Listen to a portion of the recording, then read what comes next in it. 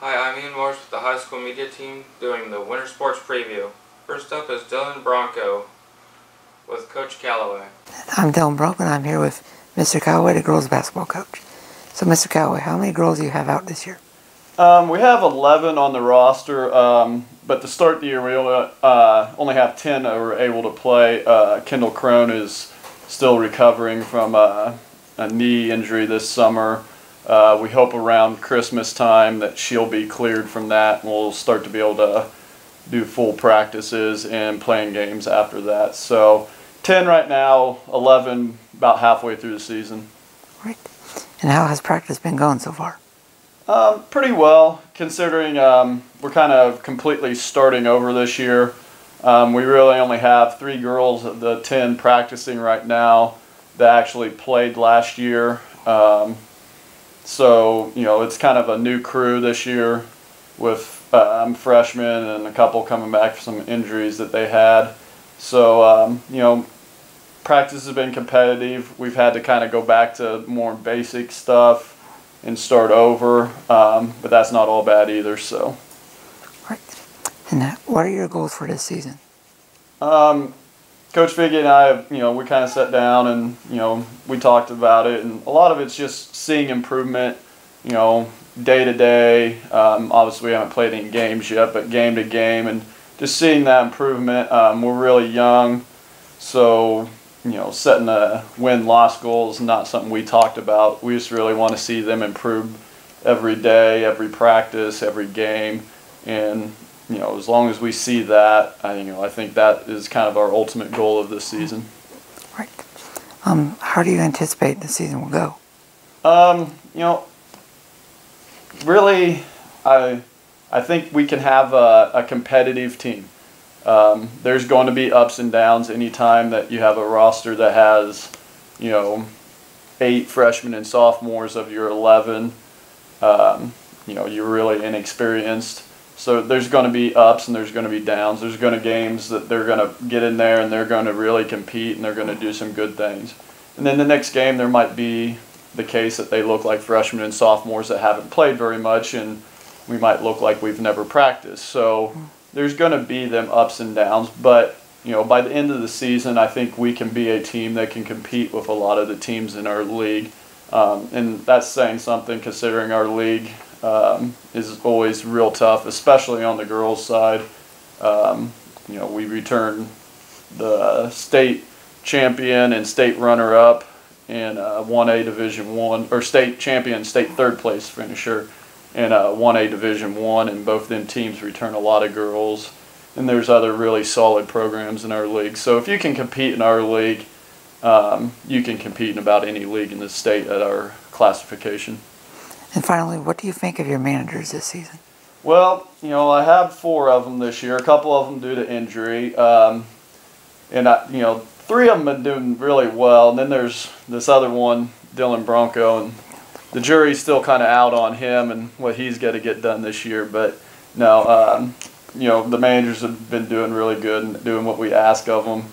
And, Dylan, you do a good job keeping the stats for us every game. So, Right. Thank you for your time. Thank you, Dylan. Yep. Thank you, Dylan, for the interview. Next is Keegan Burnritter with Coach Niehaus. Hello, my name is Keegan Burnritter, and I'm here with the Onega High School wrestling coach, Chris Niehaus.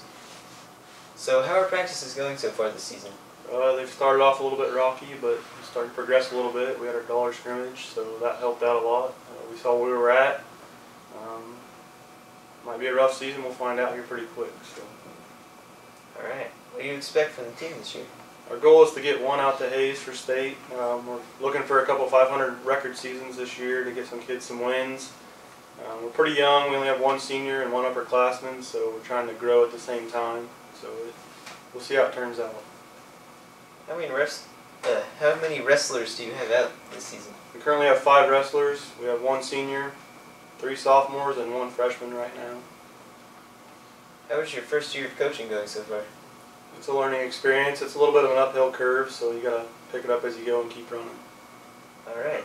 When is your first meet? We start this Saturday, December the 2nd at Lincoln, and then we start next week at home for 2 meets. Alright, well thank you for the interview and good luck on the season. Thanks. Thank you, Keegan, for the interview. Finally, it's Lane Kress with Coach Baxter. Hello, I'm Lane Kress with the Onega High School boys basketball coach, Mr. Baxter. So, Mr. Baxter, how are practices going so far? They're going pretty well. Boys are working hard and they have good attitudes. There's a lot of inexperience, so we've got a lot to do. Always got something to work on, but so far going so well. What are you focusing on during these practices? First, a lot of fundamentals. We're still younger guys, the very basics, but we're kind of getting ready to play Dolphin West tomorrow, so we're trying to gear up practice a little bit to prepare for them, but at the same time we're still working on our own stuff. How many new players do you have this year? Quite a few actually. I think we've got three athletes that didn't even play last year, three sophomores that are out. We have 2 freshmen that are new, so we got quite a few new players, and on the varsity level, a lot of new faces. So we'll pretty fresh year. Which players did you lose from last year and how would that affect the team? We lost a lot of seniors last year. We lost Ben Kufall and Logan Martin, Tyler Herman, Luke Martin, Brandon Melvin, and Blake Wesley, and they'll be missed. Seniors are, but that group will really be missed. They're a special group, but they're not walking through the door. So the guys we have this year, they got to step up and fill those shoes. It starts tomorrow. How do you think going to state last year will affect the team? Well, I think it gave these guys a little excitement. They got a little taste of it, and I think they want to go back there. So hopefully after a season of working hard and getting better, maybe we can get back there and give it a shot. Thank you for your time, Mr. Baxter, and I wish you luck in the future season. All right, thank you. Thanks, Lane, for the interview. And that'll be it for today. Stay tuned for more interviews. Come into the pharmacy to see our wide variety of gifts.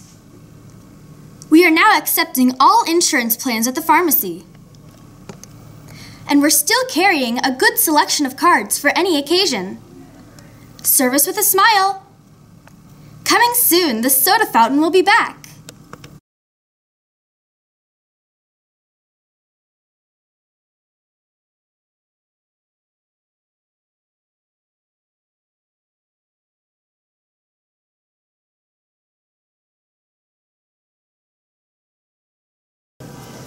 Come to Charlie's Bar and Grill for good food and great company.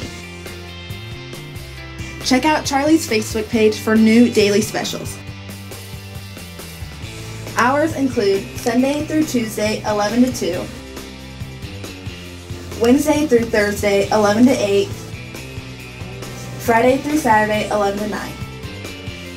And make sure to stop in Sunday for our home-style meals.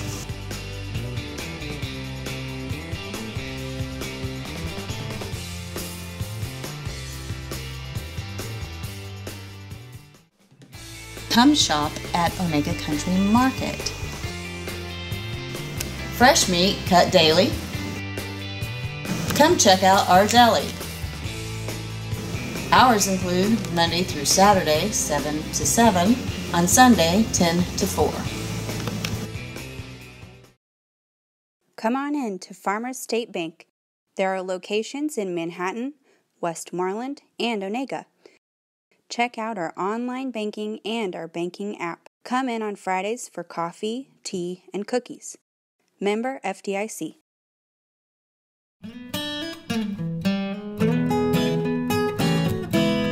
Bob Service, 200 Litter Street, Onega, Kansas, 66521.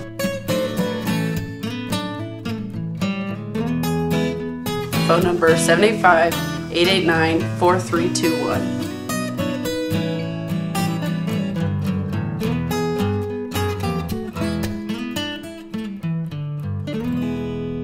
specializing in auto and truck repair.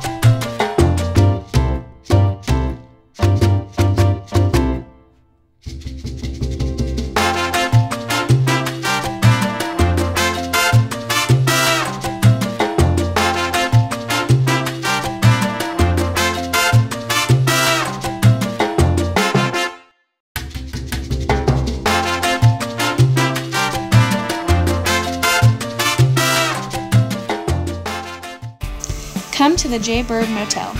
Call 785-889-7105. Or check out our Facebook page for availability.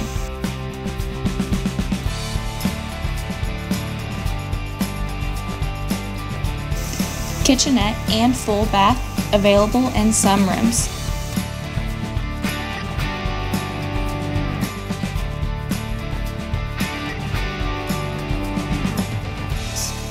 Facilities, cable, and Wi-Fi in every room. Located 501 Western Street, Onega, Kansas.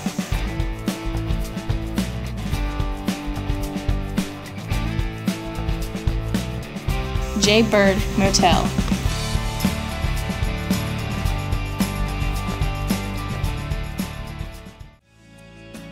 Come to Creations by Carla for all your styling needs.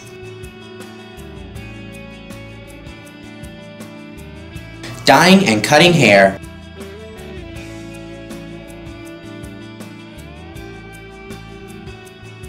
shellac and acrylic nails,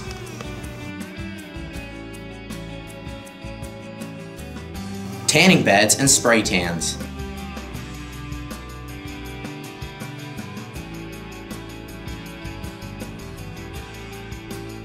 call 785-889-4941. Creations by Carla.